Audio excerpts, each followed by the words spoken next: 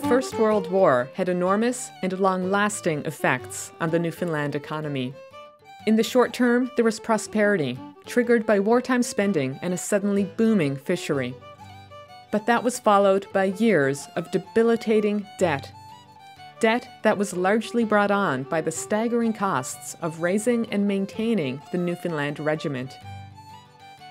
When war broke out on August 4, 1914, Newfoundland's economy was already in a weakened condition. Its largest industry was the cod fishery, but it was struggling. Increased competition from Norwegian and French fishers had cut deeply into profits and siphoned off important buyers in the Mediterranean. By 1914, Newfoundland's traditional European markets had been largely replaced by less profitable ones in the Caribbean and Brazil. The Dominion suffered a series of deficits and entered the war with a national debt of $30.5 million.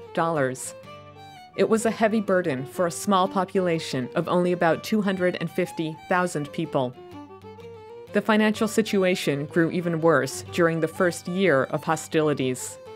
As the world adjusted to the uncertainties of war, trade slowed and there were even fewer buyers for Newfoundland salt fish. In June of 1915, the government reported a deficit of $750,000. But then things quickly changed in Newfoundland's favor.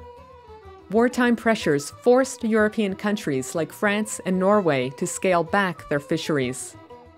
This gave Newfoundland greater access to lucrative markets in Spain, Portugal, Italy, and Greece.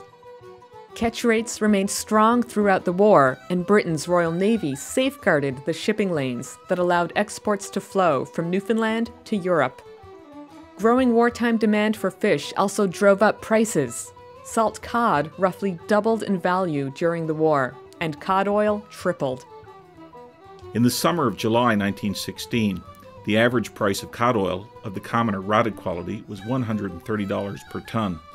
Prior to this period, it is doubtful if the munitions experts had recognized the value of this fish product in the making of explosives, but it is evident that during that year, its use as an essential was discovered.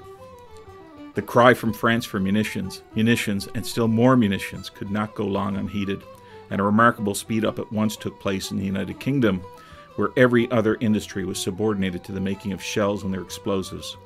The demand for cod oil was a corollary of this, and prices began to move up. So rapidly did this demand mature that prices advanced in leaps and bounds until in November 1918, but a few days prior to the signing of the armistice, the hitherto unheard of or undreamed of sum of $400 per ton was being paid in the local market. Other industries also prospered. The Bell Island mines found a good customer in Canada, which needed a steady supply of iron ore to manufacture weapons and ammunition. Across the Atlantic, Britain imported large quantities of lumber from Newfoundland and Labrador to build wooden frames in its own mines. All of this was a boon to the Newfoundland economy. The annual value of exports almost tripled during the war, jumping from $13 million in the 1914 to 1915 fiscal year to $36 million in the 1918 to 1919 fiscal year. The government reported its first surplus in years in 1916, and it continued to do so until hostilities ended. Jobs became plentiful and wages were high. Wartime inflation drove up the cost of some imports, like flour and coal, but low unemployment made this a minor problem. Evidence of the newfound material prosperity was everywhere. Growing numbers of door-to-door salesmen visited outport communities, and cars became increasingly common on the streets of St. John's. But there was a problem. The war had raised local standards of living to artificially high levels. Many people had grown accustomed to a lifestyle that they would not be able to maintain if trade and industry returned to pre-war levels. Worse, the Dominion's newfound air of affluence concealed the fact that it was spending far too much on the war and sinking into heavy debt. Much of its spending was devoted to the recruiting, training, and equipping of local troops for service overseas. By the end of the war, it had enrolled about 6,000 men in the Newfoundland Regiment, 2,000 in the Royal Naval Reserve, and 500 in the Newfoundland Forestry Corps. Maintaining these forces cost a fortune, and most expensive of all was the Newfoundland Regiment. To meet its wartime commitments, the government had to borrow heavily from lenders in London and New York. It accepted $13.4 million in war loans and would eventually have to pay another $5 million in interest. Soldier pensions also cost the government another $16 million. As long as trade and industry flourished, Newfoundland could meet its financial obligations without serious difficulty. But after peace was restored on November 11, 1918, some people began to worry that the economy was on the verge of a downturn. Among them was the politician John Currie, who voiced his concerns in the House of Assembly.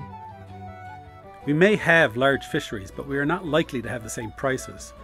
We cannot yet say what the price will be, but we know it will not be anything equal to what it was last year. I know there is likely to be a reduction in the price of certain commodities, and that will mean that the revenue of the country will come down. We have had, this past year, the largest revenue that we are likely to have for many years, until we get a very much larger population.